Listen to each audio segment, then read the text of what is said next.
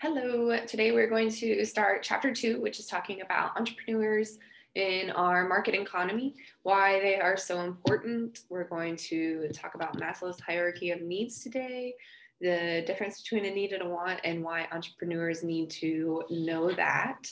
Hopefully you guys have already shared your controversial marketing assignment with each other. You don't have to necessarily read your entire paper, but maybe just highlighting those examples and what the company did and why it was controversial.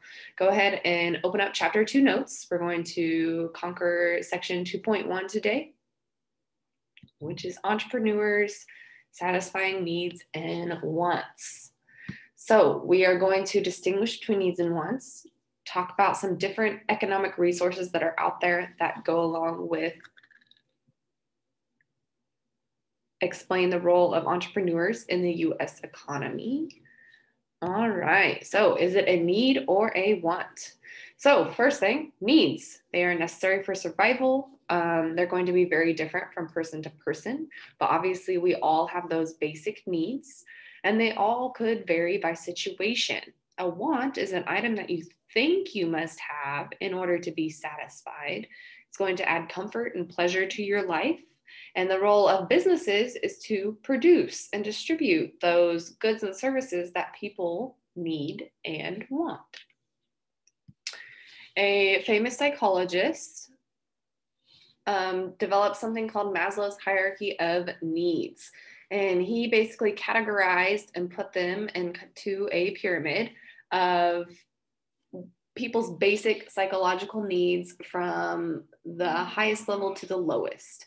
So at the very bottom would be our most basic needs. So physiological, right? Food, sleep, water, shelter, air to breathe. The next level of need would be security.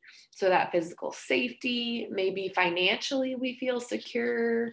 Then we have social, so friends, feeling loved, feeling like we belong somewhere. Then we have that esteem piece, so feeling like we are being respected, recognized for things that we do successfully. And then finally, we have self-actualization, so the realization of your full potential.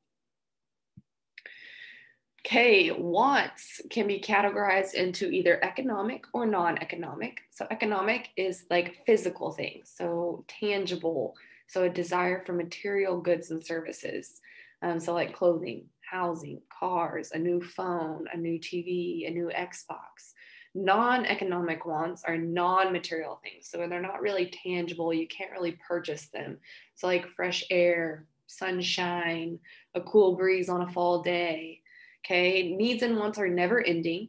One purchase is often going to lead to another. Okay, we have different economic resources out there, meaning which goods and services are produced. So a good is a product that you see and touch. So I think most of you guys are going to be selling goods.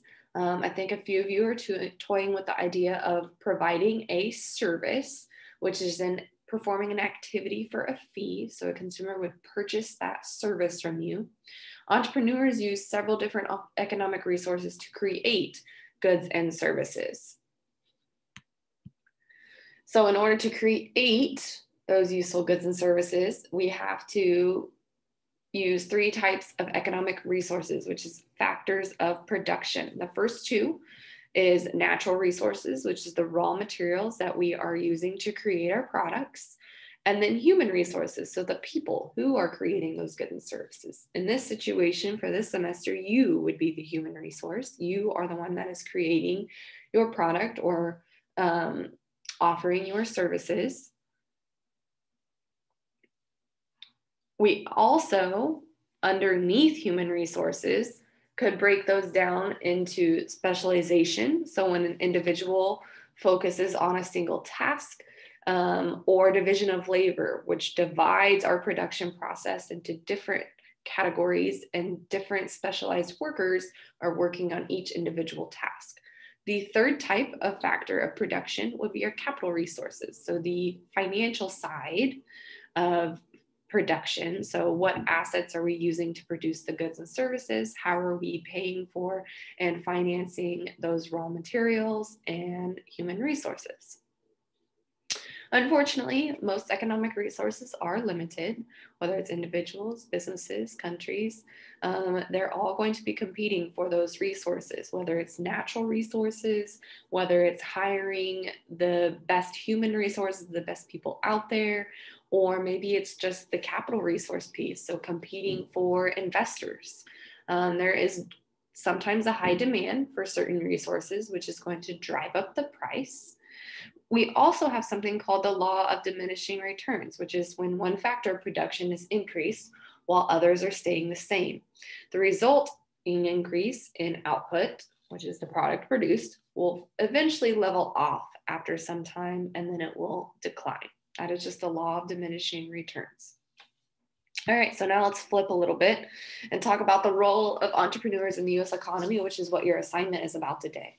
So entrepreneurs play a huge role in our US economy. We've already kind of talked about that a little bit in class. They supply goods and services, which then meet the demands of consumers. They're the ones that are creating jobs. They are helping ensure a strong economic future in different communities. They are constantly looking for unmet needs or wants so that they can then capitalize on that and create a business out of it. They are always investing back into their community, whether they're providing jobs, they're contributing to the local economy, maybe they're giving back to the school in that area, providing opportunities.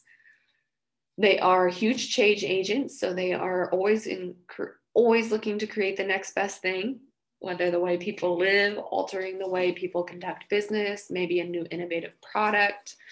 Okay, so that is 2.1 notes.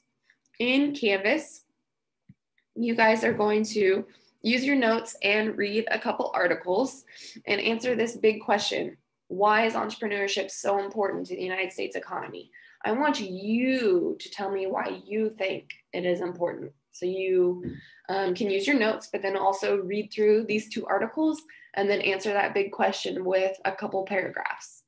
Tomorrow on your virtual day, you will be doing just a simple discussion board telling me if the product or service that you are going to provide for your business is either satisfying a consumer want or a need. All right, if you guys have any questions, please reach out to me either via Zoom or email. Thanks. Have a great day. See you soon.